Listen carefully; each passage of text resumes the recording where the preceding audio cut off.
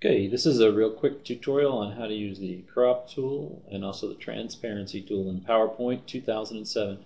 Got a couple images here, and what I want to do is put this logo image up here on this picture. And so before I do that, I also want this picture to come off the left-hand side of my PowerPoint. And you see it has rounded corners. So I'm going to crop this picture and make the corners straight. I do that by going to making sure I'm on Picture Tools and then hit Format underneath.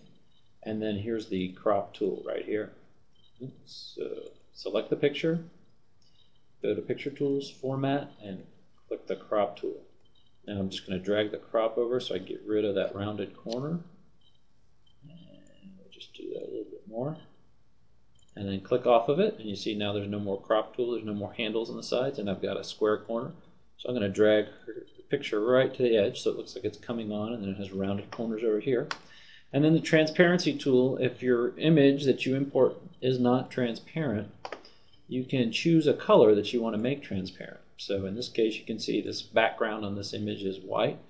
So I'm just going to go here to Recolor, Set Transparency Color, and click on white. And that makes the background transparent. You can see the graphic is still the same size, so I could crop it down to make it fit on here. But now basically I put the logo as part of the image in PowerPoint. That's it.